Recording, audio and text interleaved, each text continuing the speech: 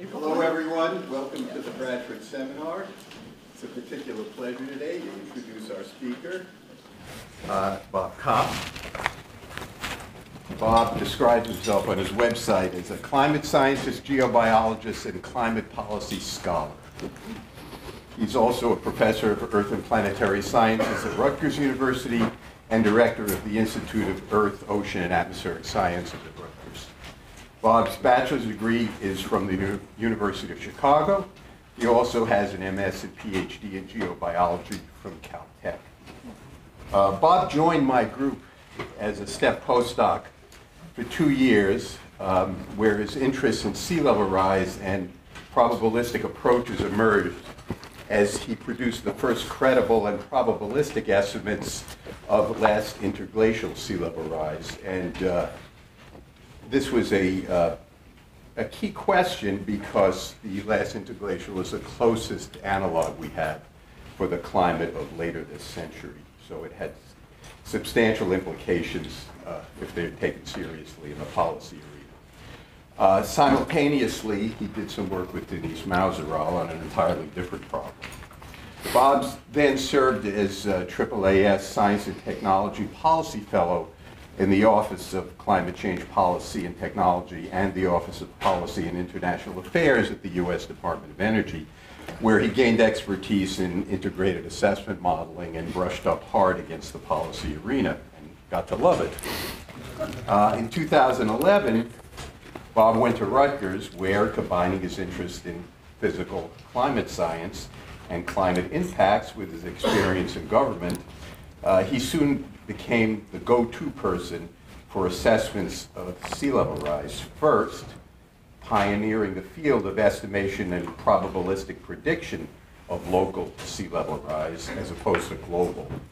You have to do both in order to do local sea level rise. Then performing such analysis, that is a specific place-based analyses of future sea level rise for coastal policy efforts that were emerging in California, Maryland, New Jersey, New York City, Boston, and now with the Intergovernmental Panel on Climate Change, where he's involved as a contributing author in the current assessment, the special report on oceans and cryosphere, and later he'll be involved in the sixth assessment. In this way, his work has had a broad impact on both the science of sea level rise and potentially the solutions eventually implemented.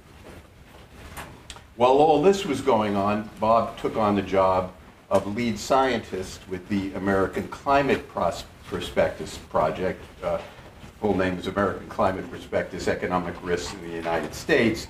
This was the technical underpinning of the so-called Risky Business Project, which was put together by Michael Bloomberg, Tom Steyer, and Hank Paulson, and led eventually to, or as a result, the Climate Impacts Lab, which is a venture which is revolutionizing the analysis of climate impacts by modernizing the methodological approaches. That was spun off, and Bob is now a director of that effort, along with Sol Shung, who was also a postdoc at STEP. Along the way, most recently, Bob won the AGU's McElwain Award for significant contributions to geophysical sciences by an outstanding early career scientist. Bob is indefatigable, unsurpassed as a collaborator, and a terrific colleague and friend, and he's here today to discuss coastal risk in an age of sea level rise. Please join me in welcoming Bob. Thank you, Michael, for that very kind introduction, and thank all of you for packing the room. It's a really great audience here. It's always good to be back at Princeton to give a talk. I was looking, and I think it was last time I was in this room was just about a year ago for one of the workshops on the Climate Futures Initiative. So Denise asked me to talk about sort of what I think are major problems in adaptation. So what I've done is sort of take the coastal problem and sort of looked at it as a case study. And so throughout this talk, I'm going to try to pull out some general lessons that I think might be applicable in contexts other than coastal change. But first, while I know many of you, for those of you who don't, I just wanted to introduce the institute that I direct and my lab. So the Institute of Earth, Oceans, and Atmospheric Sciences at Rutgers is 4 years old, but it's descended from the Institute of Marine and Coastal Sciences, which dates back to the late 1980s. And our mission is focused on both sort of the understanding the past, present, and future of the Earth system, and on using that knowledge to develop the perspective needed for stewardship of a healthy, sustainable, and resilient planetary environment. So our work stretches from sort of understanding the formation of the solar system from lunar samples to running through the Center for Ocean Observation Leadership, one of the world's leading robotic observation networks, to fisheries, to coastal risks, to polar science. Within my research group, there are sort of three main threads, which Michael sort of highlighted. The core sort of basic science involves piecing together records of past environmental and sea level change using combinations of statistical and geophysical methods and geological data. As Michael mentioned, from my experience at the Department of Energy and working with the US government's social cost of carbon process, I got into the area of sort of integrated climate risk assessment and management, which largely now happens through a collaboration with the Climate Impact Lab. And then emerging from these two areas, I've gotten increasingly into the area of sort of coastal climate risk and resilience and how we take the scientific knowledge we're developing it and translate it into action. So just to get us all on the page, a few things we all know.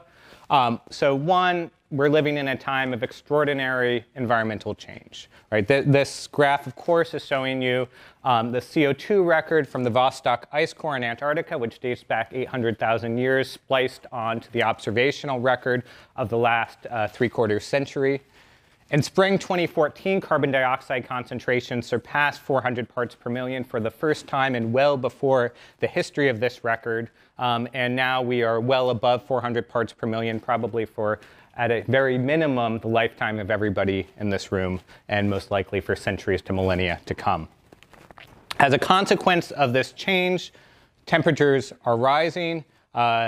Between 1980 and 2017, global average temperatures rose at a rate of almost 0.2 of a degree Celsius per decade, leading to a global average temperature in 2017 that was 1 degree Celsius, or nearly 1 degree Celsius above the pre-industrial, and most likely the second warmest year on record in the instrumental period after the El Nino year of 2016. This has led to changes that impact the risks people experience.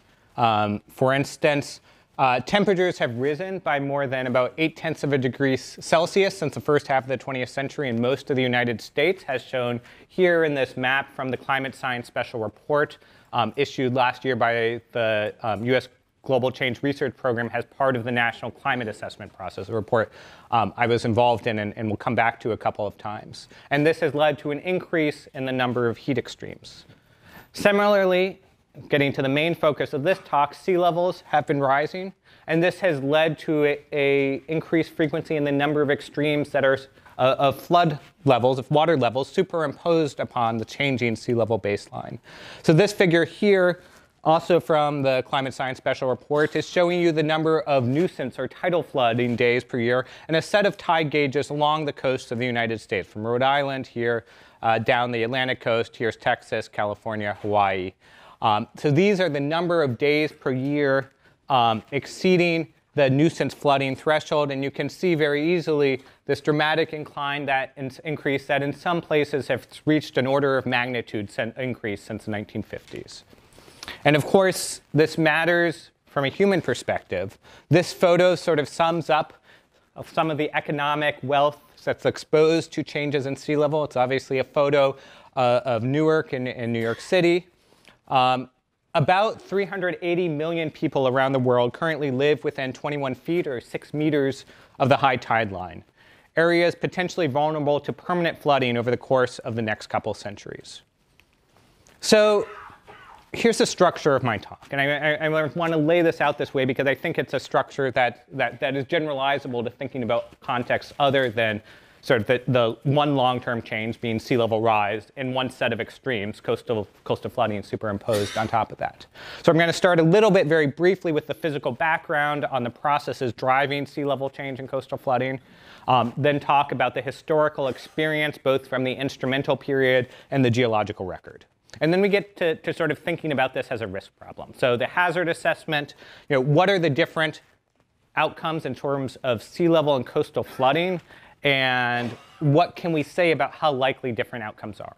But risk isn't just the hazard, it's the intersection of the hazard with the things that are exposed and vulnerable. So then we'll look at sort of the risk assessment, given these hazards, might the consequences be, and then get into thinking about, well, a little bit, what are the options, and how do we think about the way people respond, and at the very end, I'll talk a little bit about some interesting experiences around risk communication and translating science to action. So first, the physical background. So, of course, when we think about sort of global average sea level change, we're thinking about two main drivers, right? Changes in the volume of water that's in the ocean, right? So as the oceans warm, the water becomes less dense. We get thermal expansion, shown here as density changes, and changes in the amount of water in the ocean, most dominantly driven by melting of ice on land. Based on the IPCC Fifth Assessment Report projection, of the roughly 3 millimeters per year of sea level rise we've had over the last couple of decades, roughly 40% has been driven by changes in the density of water, about half by melting of ice, and about 10% by changes in water stored on land. The net effect of groundwater withdrawal sort of modulated by dam construction.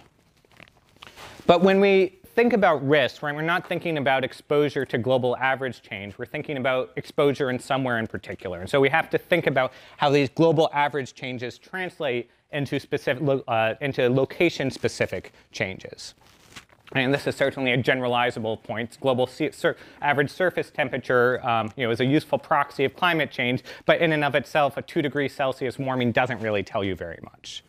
So when we think about melting of ice on land, we have to think about not just how much ice is shrinking, but where it's moving from and where it's moving to. Because when you start moving large masses around, and it takes 360 billion tons of ice melting to raise global average sea level by 1 millimeter, when you start thinking about moving masses around, you change the Earth's gravitational field, you change the Earth's rotation, you cause the crust underneath that load to deform. And so all of these factors give rise to distinctive patterns of sea level change that are different if you're, say, near the melting Greenland ice sheet, in which case you'll actually experience a sea level fall in response to a melting ice sheet because of the change in the Earth's gravitational field, or if you're far from it, in which case you'll experience a sea level rise that's greater than the global average. We have to think not just about global average density changes, but about where the heat in the ocean is, as well as how changes in the distribution of heat around the planet lead to changes in ocean circulation and atmosphere-ocean interactions, changes in winds, and how those affect how water moves around. And all of these, when we're thinking about sea level impacts on peoples or ecosystem, happen upon a baseline, a ground level that can itself change. Some of that is changes in response to, say, some of these masses moving around. Others are changes in response to mass movements that happened thousands of years ago, the ongoing response to the end of the last ice age, called glacial isostatic adjustment. And some of it is in response to the dynamics of the solid Earth itself, things like plate tectonics. So all of these factors combined to give rise to a local moving baseline. And then on top of that moving baseline are a set of processes operating at higher frequencies. There's seasonal and interannual variability. So here I'm showing you monthly average sea level at the Battery in New York City. And you can see over this period from the 80s to recently, there's certainly an upward trend, but there's also a much larger sort of interannual variability of a couple decimeters superimposed on top of that.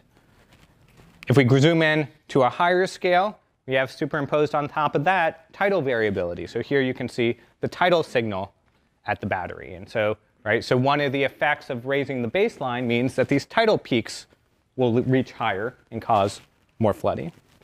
And then on top of these effects, the effects of tide and interannual variability and changing mean sea level, we also have the effects of water levels driven by storms. So this is a record from October 2012. Many of you will, of course, remember that this is a time of Superstorm Sandy. And so this curve here, the dotted line is showing you the predicted tidal change, the blue line, the observed water level, and the green line down here, the difference between those two, the storm surge. Right? And so Sandy, there was about a 2.7 meter storm surge that was superimposed on top of the tidal signal, on top of the interannual variability, and on top of this rising baseline. So what actually, if those are the sort of processes we're thinking about, what are the things we've actually seen? Well, to look backwards, we have to have some instruments. Over the last couple of decades, since about 1993, we've had satellite observations of the height of the sea surface relative to the center of the Earth. But if we want to understand geological or historical context, we have to go back a little further than just the last 25 years. And over those time periods, our fundamental tools are tide gauges. This is a photo of the battery tide gauge, obviously at the battery. And the basic idea, traditional idea of a tide gauge is you have something fixed in the ground, you have something floating, and you measure the height of the floating thing relative to the thing fixed in the ground. A lot of these now use acoustics or some other techniques other than a bob to measure the height of the water surface, but it's the same basic idea. And I've already showed you a couple of snapshots of the battery record. Here is a longer snapshot dating back to the 1850s. So these are monthly averages in blue, and then the red is the annual average. And you can certainly see the upward trend in the record over this time period. But the different tide gauges give you very different signals. And if you want to understand how these different signals piece together to tell you something about things like changes in ocean heat content or changes in the amount of ice on land, you have to understand those physical processes and the uncertainties in the data. So this figure here is just showing you a few other tide gauges from around the world. So here, the red are the annual observations. The black and the gray are a model fit to them, and I'll show you some of the model results in a second. But you can see, New York has a strong, steady upward trend. In the high Arctic, you get some different signals. In the areas that were underneath ice sheets, you can get something that goes in the opposite direction. And so you have to figure out how to piece all of these together.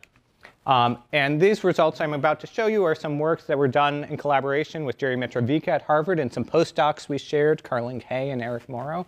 And this figure here is showing you a reconstruction of global average sea level change pieced together from these different tide gauge records, taking into account the physics that cause them to be different. And the bottom line is, based on this analysis, from 1901 to 1990, global average sea level rose at a rate of about 1.2 millimeters per year. And since 1993, it's risen at a rate that averages about 2.5 times further. Since we've done this work, there's also been some analyses based on satellite data confirming that there's an observable acceleration once you correct for other factors in the sea level trend over the period since 1993. Tide gauges also give us an important source of information for thinking about sea level extremes. So this top plot here is showing you the monthly highest water level at the battery. And you can see there's Sandy, the 1960 storm, and you can see some of these large storms picked out here. And these curves here are showing you storms or extreme water levels of different expected return periods with their increasing water levels associated with the rising sea level baseline. This is another way of viewing the same data that I'll come back to in a little bit.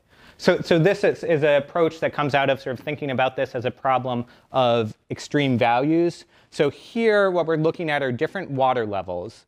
And here is based on either the historical number of things we've seen in the length of the record or some model fit, the expected number of events of a given size you expect to see in a year. So if you see 10 to the minus 1, right, that means there's a 1 in 10 chance expected chance in a given year. So we might call that a 1 in 10-year flood or 1 in 10-year extreme water level. So these are the different historical storms. So that's Sandy out here at around 2.7 meters. And this is a fit to that curve. So based on this particular analysis, so we'd say a 1 in 100-year extreme water level is roughly 2 meters.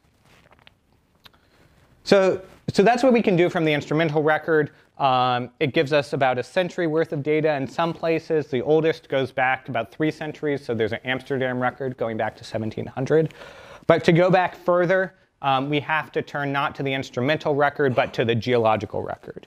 And we can turn to records like the one being gathered here. This is a photo taken by my collaborator, Ben Horton, until recently at Rutgers, now at Nanyang Technological University in Singapore.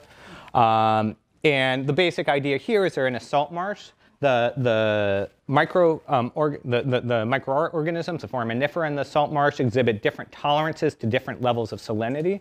And so if you get a sediment core and you study the microfossils in that core, you can reconstruct sort of where in the tidal zone each layer was deposited. And then if you combine that with some method like carbon-14 dating of reconstructing how old different layers in the core are, you can reconstruct a sea level history. So we did this. We built a database from around the world, and doing a similar sort of statistical analysis, pulled out a sea level record for the last 3,000 years of the sort of common global sea level signal. And you can see there's some features in here, the most robust features of which are this decline from around 1,000 to 1,400 CE, and this rise since the late 19th century. So the conclusion from this analysis is that the 20th century, from 1900 to 2000, global rate of sea level rise was 1.4 millimeters per year, was extremely likely, with 95% or more probability, faster than any century since at least 800 BCE, at which point the quality of the record sort of decays and you just can't say statements with that much precision. Or as President Obama said, we're seeing the fastest rate in sea levels in nearly 3,000 years. And these changes have an effect on flooding and on extreme water levels. So this is a figure from a paper by my colleagues Andy Kemp and Ben Horton, looking at reconstructions of flood heights, or storm tide heights, for different large historical storms in New York City. The 1788 hurricane, 1821 hurricane, 1893 hurricane. And then for the more recent ones, decomposing, well, you can see the effect of sea level rise down here in the red and the blue, and then for the more recent ones, decomposing into the effects of tide and surge. And so you can see from a plot like this how much sea level rise since the 1800s, based on geological reconstructions and tide gauge reconstructions, contributed to making Sandy the largest storm on record. The 1821 storm may, in fact, have had a larger surge associated with it than Sandy, but its timing with the tide may have been different, and it didn't have this extra half meter of sea level rise to contend with. So the generalizable lesson here, and I'll build these out as we go through the talk, is that instrumental and geological data are crucial for contextualizing projections of future change. So then let's talk about the hazard assessment.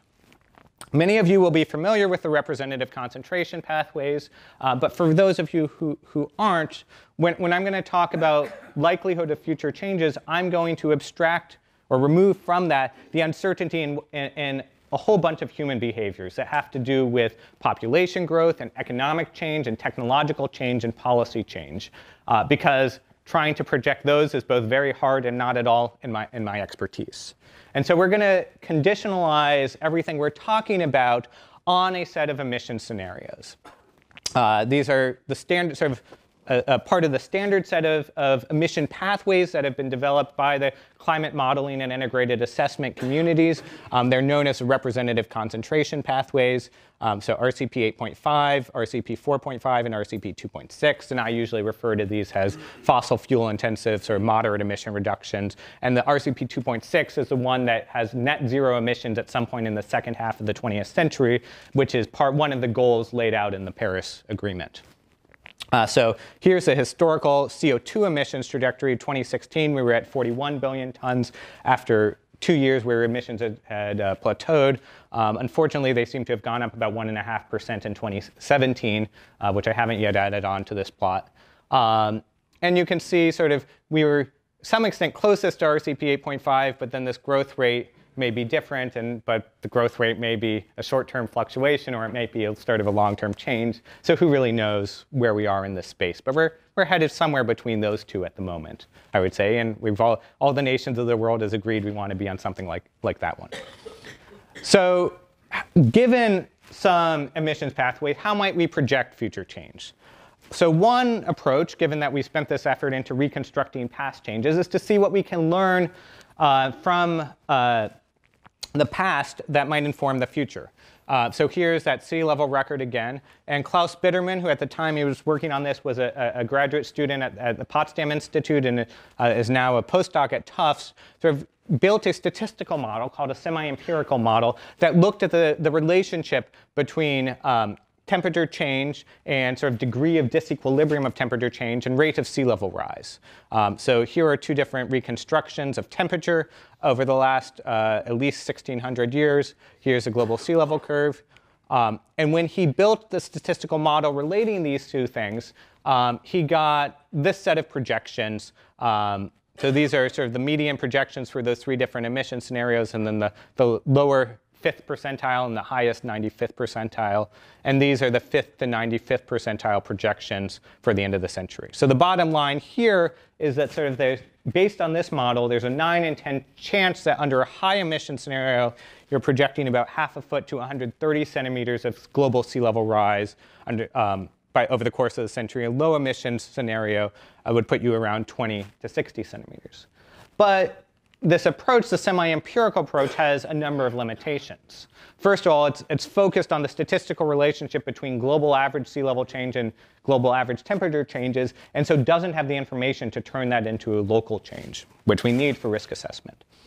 Secondly, there's the broader question of sort of out-of-sample extrapolation. You're going from a time period where temperatures were relatively constrained. We had a couple tenths of a degree fluctuation until the 20th century when we got up at almost a degree fluctuation or a change. And it's calibrated from a period where thermal expansion and mountain glaciers, by and large, were the dominant control on sea level. And we're using it to project forward into a world in which ice sheets play a growing share in sea level. So in work that involved a number of people here, including Michael and DJ, who's a I don't know if DJ's here, but grad student in STEP now. So we built up a different approach, sort of a bottom-up accounting approach based on sort of building off of work that had been done in some ways by the IPCC in their 5th assessment report and the New York City panel on climate change. And the basic idea here is fairly simple, right? Look at the different processes driving sea level, which I've already walked you through. Right, land water storage, ice sheets, glaciers, thermal expansion, ocean dynamics, and these sort of non-climatic background processes that largely contribute to the change in land height term. And drawing upon those, for each of the terms, drawing upon different data sources to estimate a distribution of the likelihood of possible futures. So some easy ones, so for the non-climatic background term, we sort of looked at extracting that component from the tide gauge record and extrapolating it into the future, assuming it continued in the same rate, which is a good extrapolation. And for some circumstances where you're talking about geological processes, perhaps less good in areas where that's driven a lot by groundwater withdrawal. That might be changing. For land water storage at the global scale, we looked at the historical relationship between demand for water, for dam construction and groundwater and population. Thermal expansion and ocean dynamics, those are the sorts of things that climate models do relatively well. And so that's our primary information source. For mountain glaciers, climate models can force models of surface mass balance of glaciers. And so we use that here and then feed that into a model of the way that moving ice around affects the gravitational and elastic and crustal patterns of change.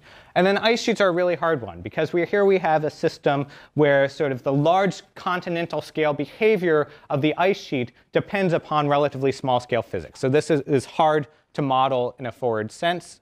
And so for this study, we drew partially upon the expert assessment of the Intergovernmental Panel on Climate Change, which looked across the literature, looked at ice sheet models and other sources, and then reported out sort of what they judged to be the likely or central 66% probability range. But then because looking at only the central projections but not at tail risks is not that useful for risk assessment. We had to do something else. And so we also drew upon information from an approach called structured expert elicitation, which is basically a way of asking experts their opinions, calibrating them to how well they do on questions where you know the answers to, and then combining those estimates in an optimal fashion. And so we took information from these two sources for the ice sheet projections. Michael and I, together with a couple others, are now revisiting this expert elicitation study about 6 years after it was originally done. So this approach, as Michael has mentioned, has given me opportunities to work with a whole bunch of different stakeholder groups, mostly at the level of sort of a state assessment panel, rather than sort of the on-the-ground project-specific thing. But these results have been used. They were originally developed largely to inform the American climate perspectives work that Michael mentioned, but they've been used by the Congressional Budget Office. They've been used by county-level assessments in Washington State, state-level assessments in Oregon, New Jersey, California, one coming out in Massachusetts, and as well as playing an important role in the fourth National Climate Assessment. So here are some of the results. And this map here is mostly in just an icon to show you that, one, the projections differ from place to place. So this is the high emission scenario median projections. And these obviously vary for each of the scenarios and over time. And then this plot here is showing you the median projections for each of the 3 emission scenarios and then the central 90% range. And if we look at the global average, and I'm not going to highlight the New Jersey numbers for you, but you can read there and see the difference. Right, the basic bottom punchline is that you're looking at about 10 to 20 centimeters of sea level rise over the first 3 decades of the century, about 20 to 30 or 20 to 40 centimeters over the first 5 decades, and then really after the middle of the century is where you start to get divergence from these scenarios, roughly 30 to 80 centimeters under the low emissions, 50 to 120 centimeters under the high emissions. And if you remember those numbers I gave you before from the bottom-up assessment, or from the top-down assessment, you will remember that these two numbers are extremely similar, almost identical for the high emissions scenario. So that's sort of interesting. Pretty good agreement. And one way you might take this is that that's good. We have 2 separate sources of information that give us the same or very similar answers, so that increases our confidence in these approaches. But that doesn't actually address some of those central challenges with the statistical approach that I raised earlier. Should we expect the historical relationships of the last 2 millennia to be a good predictor of 21st century change? Or is what this really changing is that maybe there's some implicit historical bias in this bottom-up accounting-based approach too. It's just a little more subtle than in the statistical approach. This is a rapidly evolving area, and I would argue that the past relationships are not necessarily a guarantee of future results, for the reason I mentioned earlier about ice sheets, large-scale continental behavior depending intimately on small-scale physics. Processes like the one that happened with the Larsen B ice shelf back in 2002. So here was the Larsen B ice shelf. It's 40 kilometers wide. You can see in late January 2002 these pools of water starting to form at the surface. By March 2002, those pools of water had fractured the ice shelf. The ice shelf itself is floating ice. It has no direct effect on sea level. But when it's gone, it is no longer able to provide a buttressing effect, to slow the flow of ice from the continent into the ocean.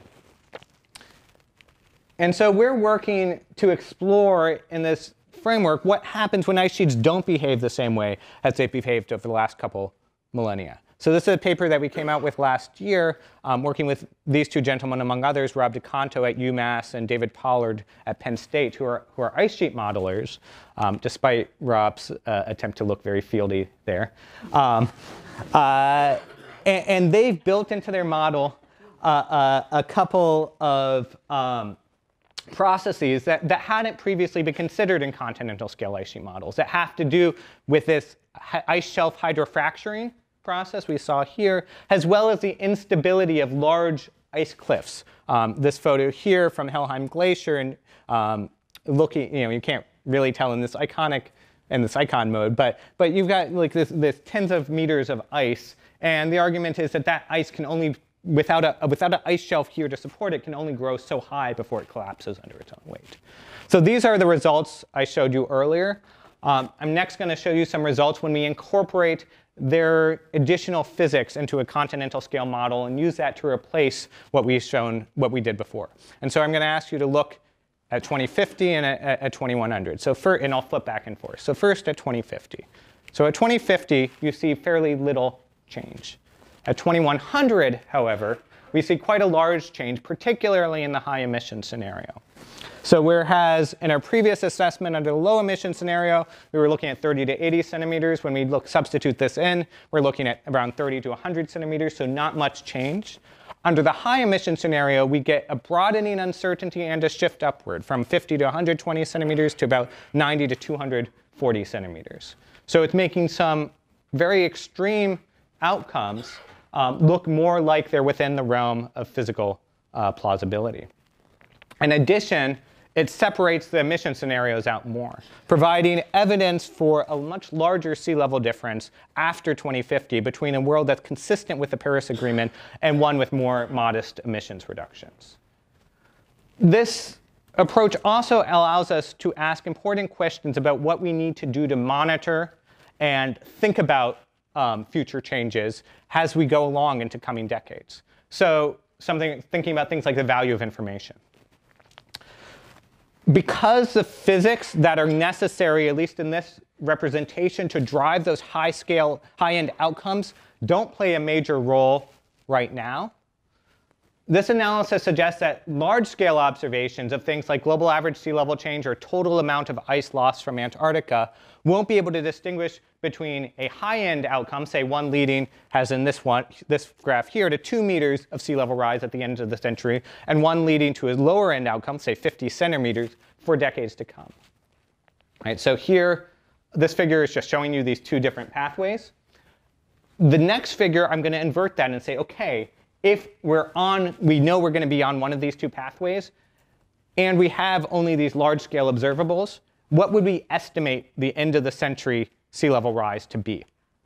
So here, so these are in each decade a projection for the end of the century. Right? So 2010, we're saying, OK, based on observations to date, 40 to 210 centimeters or something is your 90% probable range.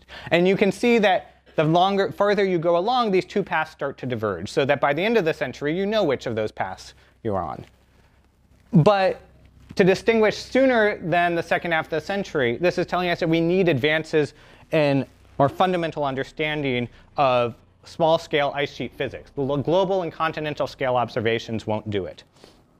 In addition, I would suggest a better understanding of how ice sheets behaved during past warm periods would also help by providing a check on whether the models of the small-scale physics actually match things we can reconstruct about the past. And though it's not evidence from this plot, if we go back a couple of plots, we emphasize again the point that we greatly reduce the odds of being on this high-end path by reducing emissions. Right? This outcome is almost excluded in this analysis by being on the Paris consistent path. But in the meantime, before we know what the physics are, before we know which emissions path we're on, we have to make decisions cognizant that it may take decades to resolve deep uncertainty in ice sheet behavior. So I then want to think about how this translates into flood risk. So here, this is that curve I was showing you before, drawn slightly differently, but expected events per year versus storm tide heights. The basic effect of sea level rise is to shift this curve to the right. So the same flood with half a meter of sea level rise, the same a storm that would have produced a meter storm tide instead produces a meter and a half.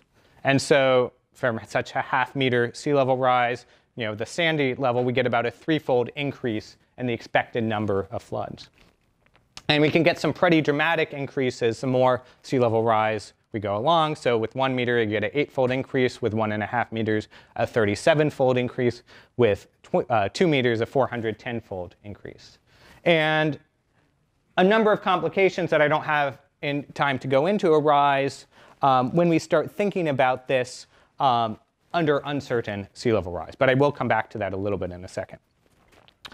It's also necessary, and this is some work that Ning Lin was involved with and continues to be heavily involved in, to consider the possibility that this curve itself may be changing.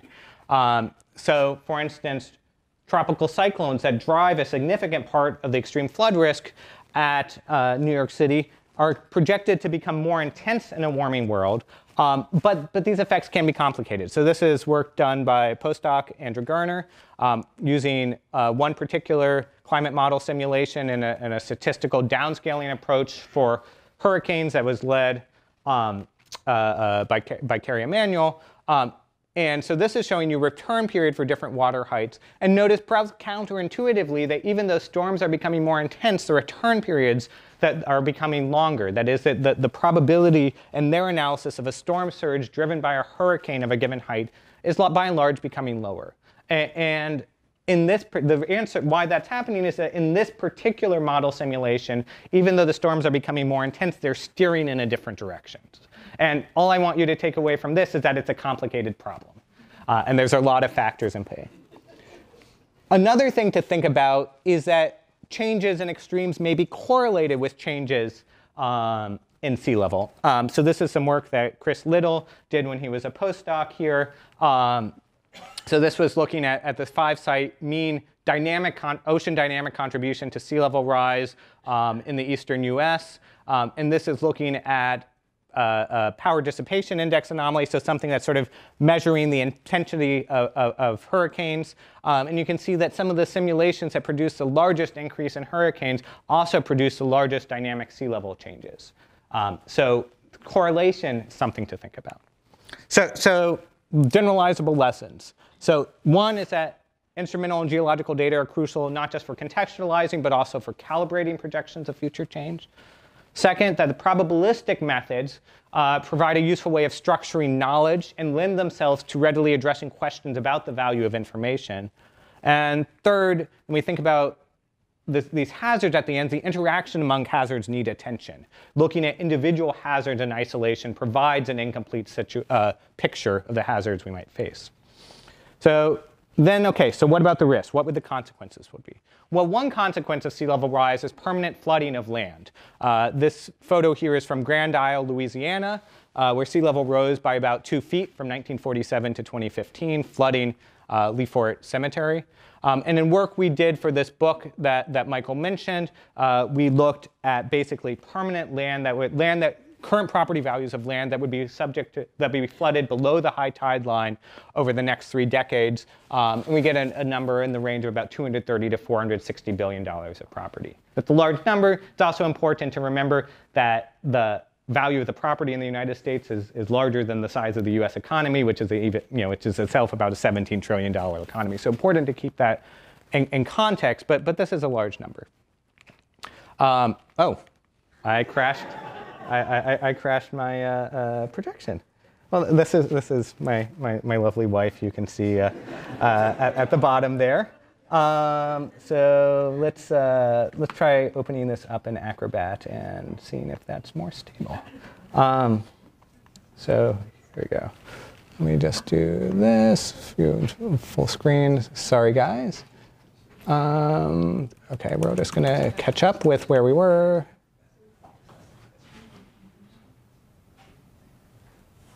All right, so changing that sea level baseline also, of course, as I said, leads to increases in flooding. We previously estimated that global sea level rise from 1880 to 2012 exposed about 80,000 additional people in New York City and New Jersey to flooding during Hurricane Sandy. And so to look at this in that book, The American Climate Prospectus that we mentioned, we partnered with Risk Management Solutions, which is a private sector firm that works with insurance companies. And they took their property model, combined it with a whole bunch of synthetic tropical cyclones that they modeled the surge of and the tracks of, and then changed the sea level baseline. So this is showing you from their modeling sort of the expansion of the 1% annual probability floodplain in New York City. So this is a current floodplain with areas that falls within that floodplain in 2030, 2050, and so forth, based on sort of expectations under current uncertainty.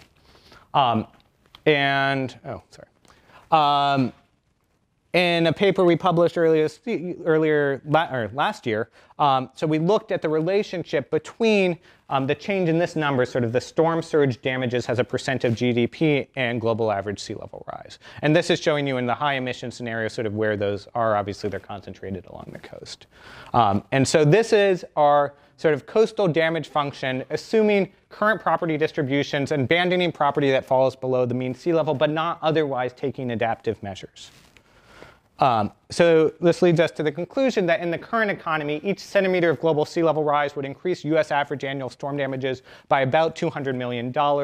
And this is somewhat quadratic. So by 1 meter of sea level rise, we'd be looking at about $500 million of damage per centimeter. So if we combine those with the sea level rise projections, either of those two sets I provided you before, under low emission scenario, we're looking at around 10 to 40 billion dollars of value at risk by 2100. Under the high emissions, 20 to 50, or if you start to factor in those ice sheet stability mechanisms, 30 to 130 billion dollars per year. Again, if adaptive measures aren't taken. I'm going to skip this for time. But just mention the things I skipped over, pointed out that we want to think about interactions among risks. So how, say, damage along the coast might affect the overall economy, might lead people to move, might also interact with changes in sort of heat stress driven impacts. And so we need to be moving to thinking about not just individual hazards and risks, but how these different risks interact. So what might we do about it? So I already mentioned, of course, the dependence upon emissions pathways. And so one key point is that mitigation policy choices will affect the sea level to which we will have to adapt. But the other key point is that it's not going to get rid of the problem, right? Even in the low emission scenario, which is very hard to get to, you're still looking at a substantial amount of sea level rise on the Jersey Shore in the range of about 1 to 4 feet over the course of the century. That will have to be managed.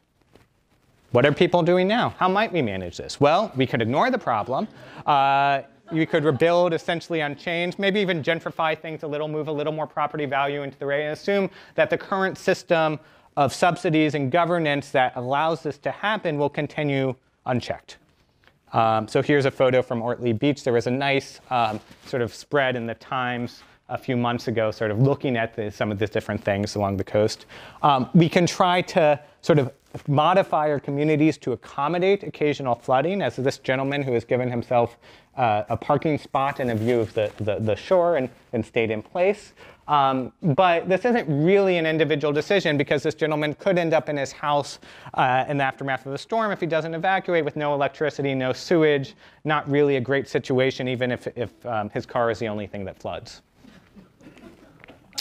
We can build hard infrastructure. So this is a visualization of the proposed East Side Coastal Resiliency project, which has a combination of berms and some movable flood barriers that can be put in place.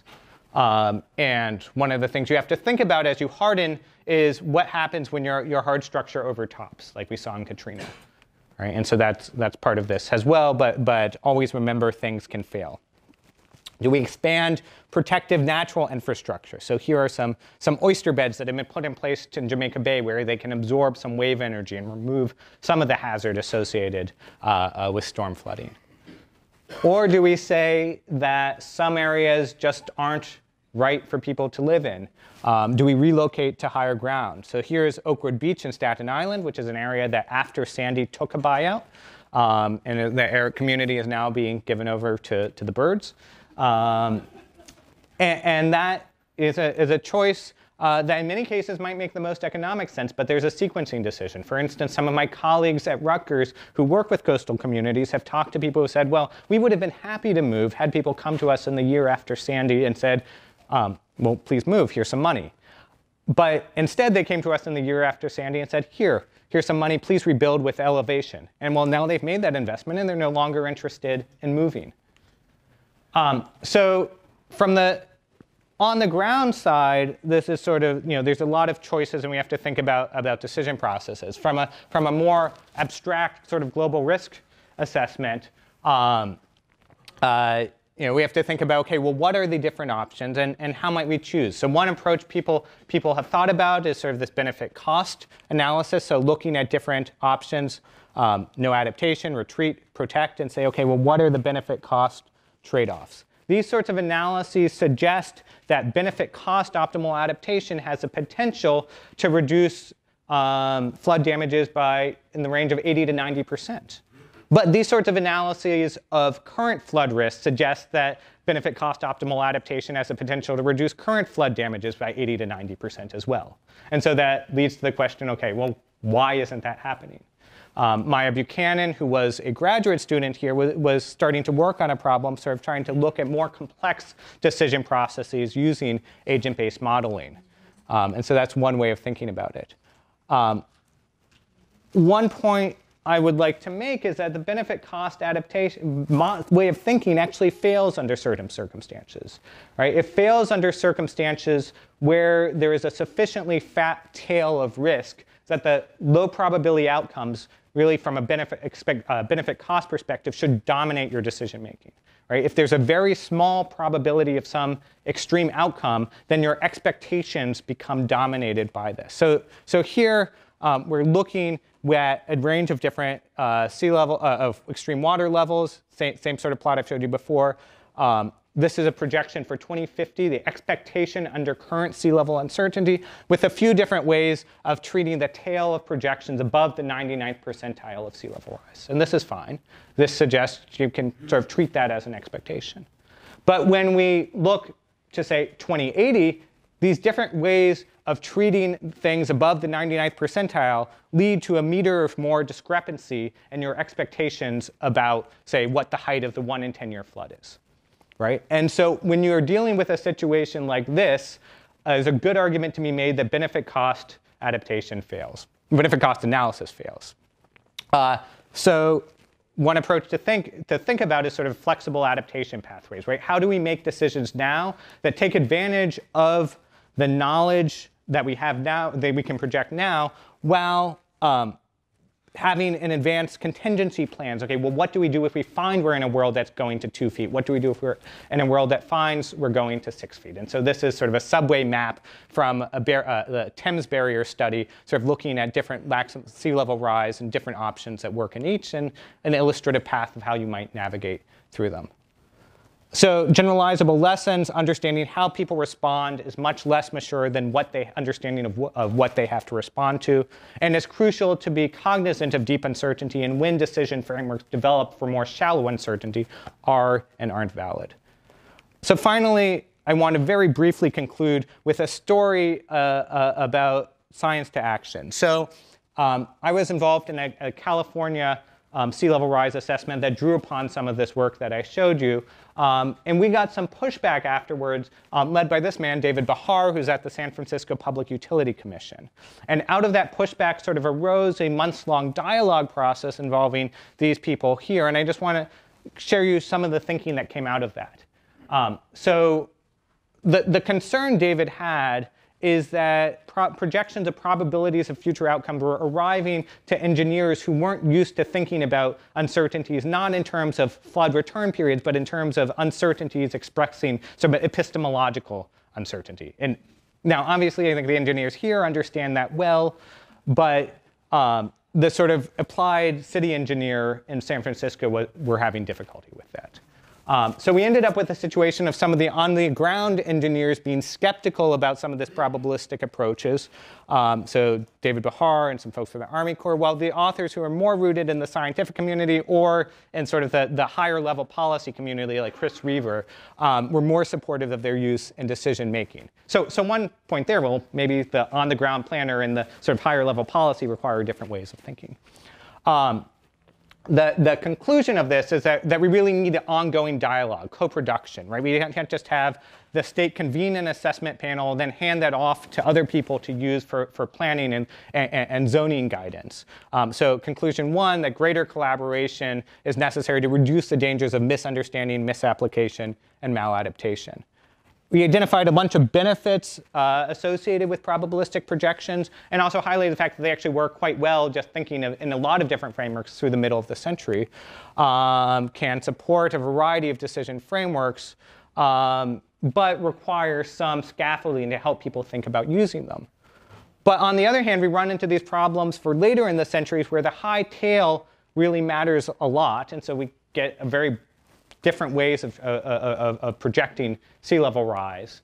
And so this group came to the conclusion that you need several different probability distributions from several different approaches to help you think about different approaches at beyond 2050, and that there's a danger in the seeming precision of numbers in a single probability distribution that can lead to overconfidence. And so we need to give special consideration to high emissions, to high outcome scenarios. Finally, I just want to mention that this sort of interaction with stakeholders is something we're trying to really integrate into the curriculum at Rutgers through things like the Coastal Climate Risk and Resilience Initiative, where we're taking natural science, social science, engineering students together and training them to work with one another and stakeholders to solve real-world coastal resilience problems. So thanks.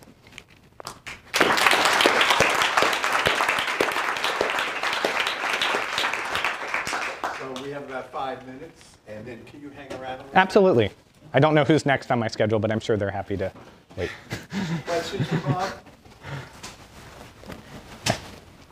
You had a slide, I think you said it was 20 to 30 billion dollars per centimeter? No, that was cumulative. So that was $200 million per centimeter of annual storm damage without adaptation from current sea level baseline. So the total is that? The total by 2100 would be 20 to 30 billion a year. For the U.S. And that seems not as big as I thought it would be. Well, that is what it is. You know, I mean, so just has referenced, Sandy was about an $80 billion storm, so that $20 to $30 billion would be an extra Sandy every 3 to 4 years. Last year was a $300 billion year in terms of tropical cyclone damages, so that's a very large number. So, yeah. I just have a quick question. I was struck by the range that you provided for RCP 2.6 versus 8.5. 8.5 is not that much higher in terms of mean sea level rise compared to 2.6, and I'm wondering why. So in the two sets of projections, so first of all, there was a, so in the second set of projections with the different treatment of the ice sheets, they were much more divergent, right? So we had, with the ones with the DeCanto and Pollard numbers, we were getting something like 30 to 100 centimeters for RCP 2.6 versus 90 to 240 centimeters for RCP 8.5. For the earlier projections, which were designed to be basically consistent with the IPCC's assessment, there wasn't a difference in treatments of sort of dynamic changes in Antarctica between the emission scenarios, because at the time of the fifth assessment report, they weren't comfortable making that distinction. So I think, you know, there's going to be a lot of contention about the particular DeCanto and Pollard study, but I think the idea that there's a significant emission scenario dependence is going to be a fairly robust finding. DeCanto and Pollard's results suggest that there might actually be an important threshold somewhere between 2 and 3 degrees Celsius of warming that makes the difference between those scenarios. So maybe actually giving some physical meaning to why there's a 2-degree target. But partly I think that's an artifact of the IPCC's approach to treatment of Antarctica and AR5. Yeah. In the back. Since the stakeholder of this system is worldwide, have you looked at other predictions based on international research? And also, would you eventually include other countries I'm talking about that might be affected, of course, with all this impact in terms of economic impact and all the other things? Would it make sense to include right now? Yeah. So our sea level rise analysis framework we've done at a global scale. The economic work we are actually working on sort of with Sol Sheng, we're working on trying to expand to a global scale. In terms of the stakeholder work, I mean, I think that I personally am probably going to mostly focus on the US. I think at least that's where I seem to be at the moment because there's a lot to be done here and I can only do so much. But certainly I think there's a need for broader engagement. Michael had a student who took these projections and looked at the case of Shanghai. So, yeah. I mean, there's world yeah. numbers propagate worldwide, Yeah. and they're being paid attention to. Yeah, and I feel like with the sea level rise projection at the moment, there is sort of a little bit of a U.S. versus European divide in which whose numbers get used, but they're not that different. One more. Can you say a little about the differences in the models that spread out between 2050 and 2100? They had K's on them, and they were. So you're going to have to just show me what you're talking. When the models diverged. The sea level rise projection. In the Bayesian discussion, the models diverged between 2050 and 2100. You made a major point about that. There were kinks. Oh, yeah, sure. Let me. So here the question we're asking, and I know I went through this a little quickly. Given the current uncertainty in sea level rise, so represented by these different probability distributions sea level rise, and given this extreme value distribution shown here by the historical curve, right? So we take that and we shift it by the range of possible sea level rise outcomes, and then take our expectation under the sea level rise uncertainty, right? So these curves here are showing you the expected, given sea level rise uncertainty, and given what we believe, our expectations about extreme water level return periods, what is the 1 in 10-year flood in 2050? And then the next one is looking at the same in a high emission scenario for RCP 8.5. So let me then tell you what these different curves are. So it's the same sea level rise distribution up until the 99th percentile. In the purple curve, there's no truncation of the distribution. And the red curve, there's one where we say, okay, the 99th percentile is sort of lines up with other estimates of maximum physically plausible, so we're going to throw out things above the 99th percentile. The blue one is one where we do the same thing, but we say, okay, there's 1 in 10,000 chance of a 5-meter sea level rise.